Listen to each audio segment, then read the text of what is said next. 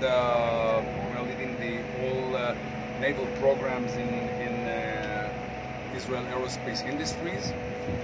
And what you see here is one of our highlights. It is a strategic cooperation between nations for the defense of the countries. What you can see here, it's the mission control room. Okay, it's designed by Israel Aerospace Industries, and it is equipped with all the systems that are installed on the vessel and remotely controlled from here to the vessel by these data link antennas. Okay, so the vessel is a multi-mission vessel. It's for critical infrastructure, security, port security, coastal defense, patrolling, but it also has unique capabilities for mine countermeasure. You know, mines are what's called an asymmetric threat. They are easy to be laid in the entrance of a port or important canal, and any vessel that is passing is actually in danger. So it's very important to have the ability to scan the area, because mines are small and the area is big. The mission takes very long, and this is very good for unmanned vessels, because you don't have to be on the vessel itself. You can be here, you can replace people easier here, you can feed them, and the vessel can be smaller because you don't have to accommodate people on it.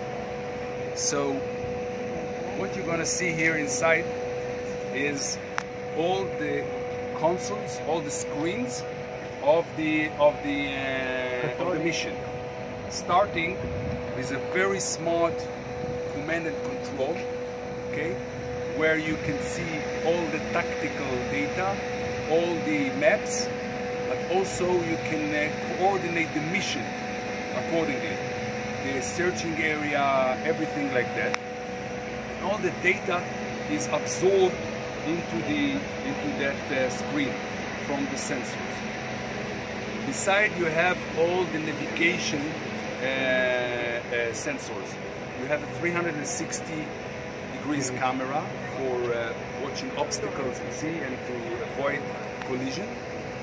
You have day and night optical device that is also for better see at night, and also for guiding a gun if you need. You can guide a stabilized gun if you need to secure, or if you need to catch, to intercept a threat. All of that, and we have a very smart radar that is 300 degree steering radar, not rotating. The state-of-the-art digital radar. All of that suit is made by Israel Aerospace Industries. Good afternoon, everyone. This is Chaitali Bag, Chief of Bureau with Aviation and Defense Universe, reporting live from IDEX 2023, the 30th edition of IDEX being held at Abu Dhabi, and it's beaming with people. One of the largest shows we have ever seen till date. And more than that, the most important thing, the Israeli participation this time at IDEX 2023. I am at IAI, the booth of IAI here at IDEX, and sitting with Oren, who is the operational advisor to CEO on the naval affairs. So we will begin our interview today by asking him about the cooperation, about the relationship IAI is having with UAE this time. Welcome to our chat room, sir. Thank you so much for your time. Please tell us, yesterday there was a very successful demonstration of the vessel that IAI and the UAE is having together. So please tell us more about it. Okay. IAI, first of all, in the naval domain, is the main supplier of the Israel Navy for naval systems, sensors, missiles, and all of that together. And we are globally cooperating with shipyards to install our systems on those vessels, and we found Abu Dhabi Shipbuilding as the perfect partner for cooperation in regard of naval vessels. As a starter, we decided, according to the operational requirement of the local Emirate Navy, that they are looking for a vessel that could do multi-purpose mission but unmanned. We found Abu Dhabi Shipbuilding vessel, the 17-meter design, as the perfect vessel to carry and to hold all those missions. And from that point we started, after the assignment of the MOU 2 years ago between the companies, between the countries, we decided to go further and to design that solution together. So here I would like to ask you, what are the solution IAI is being providing in this specific vessel? We are starting from the sensors of the vessel. We are offering the electrical optic device. It's an infrared capability for day and night, for searching for targets, for navigation. We have 360 degrees cameras for the safety of the vessel and for autonomous navigation. We also have a very unique radar. Because of the size of the vessel and the requirement to have a long distance detection of a target, we applied a very unique digital radar of our ELTA division, which usually used for land detection, but we marinized it. It's a fixed wall, not rotating one radar, and we have 4 walls covering all the 360 degrees. And we also provide the gunfire control, which is fully stabilized for a good seakeeping and accurate hit. And in the end, the brain of the vessel with the mission control and mission assignment, tactical picture and control is done by IAI. Right. Now here again I would like to ask you, Oren, doing all this, I mean providing the sensors and all the work that has been done by IAI in the vessel, all that has been done in Abu Dhabi, or you made the things in Israel and they were exported here, imported? This demonstration is a successful end of a long process.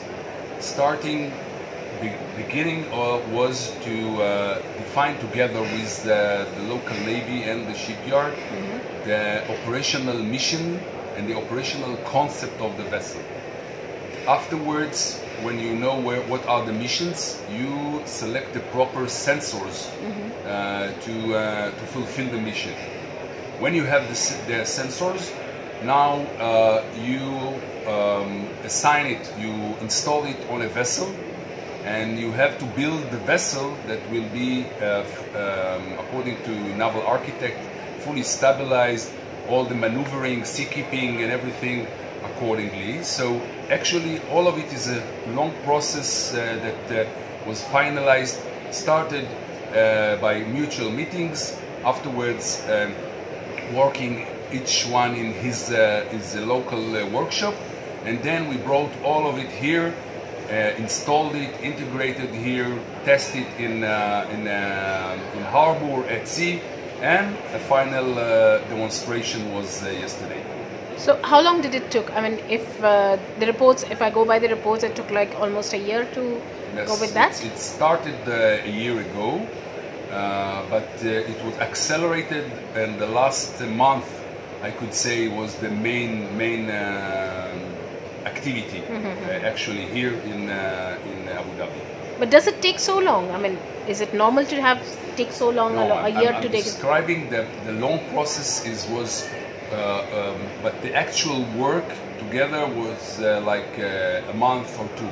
All right. So this specific project has been with the Abu Dhabi Shipbuilding. Yes. So is it the first time happening with any Middle East country, or IAI has been collaborating with other Middle East countries before? As far as I know, this is the first country, first successful cooperation. The friendship and the relation between the companies, between the countries was felt through the dialogues, through the work together. And I really want to appreciate the professionality of the engineers here in the shipyard and their ambition to succeed in this project, and it was felt all through. Great. After yesterday's demonstration, which was a very successful one and very appreciated one, have you got many more interest? Because I see IDEX 2023 has participation delegations from most all of the Middle East countries and the African countries as well. So I'm sure you must have got many more interest in that. Can you please tell us more about it? If I may say, the most interest nowadays regarding this specific vessel, when you're speaking about anti-submarine warfare and mine countermeasure, because this is one of the strengths of that fields of that vessel, we are finding more interest in the Asian countries, facing challenges in the China Sea, in the Indian Ocean, and that area, and also in Europe. Unfortunately, the issue of sea mines nowadays is we found some countries that are really concerned from that threat, and we have already some requirement from those countries, and we mutually, us and the Abu Dhabi Shipbuilding, will go hand by hand together to promote this solution to those countries. But as you said, yes, the Asian countries, the Indian Ocean side, the China zone, they have these threats. But I think the African countries also face the same kind of threats. Definitely. If there will be a requirement, most of the African countries we found regarding unmanned capability was more for maritime security, critical asset security, and anti-terror. Less in regards of sea mines, but if such a request will come, we will be very, very happy to promote it also there. Great. Finally, Oren, today is the second day of IDEX, and IAI has come for the first time to the IDEX, I believe. How the show has been? It's an amazing show for professionals from our field of military, defense, technology, altogether. This is a really like a Luna Park for a carnival, for learning, for studying, to meet friends and professionals from all over, and we really appreciate the opportunity to be here. Before I end, I mean, since we're talking about IDEX, I would like to ask you, yesterday the VVIP delegation was here, the sheikhs were all here. How was the response from their side, especially at the Israeli pavilion? Unfortunately, I was so concerned in running the demonstration in the mission control room and on that area, but I'm sure that His Highness will be very happy with the technology and the knowledge and the cooperation done between the companies and the countries, and we are looking forward for future cooperation. That is great, Oren. Thank you so much for your time, and I really hope next few days it's fruitful for IAI here.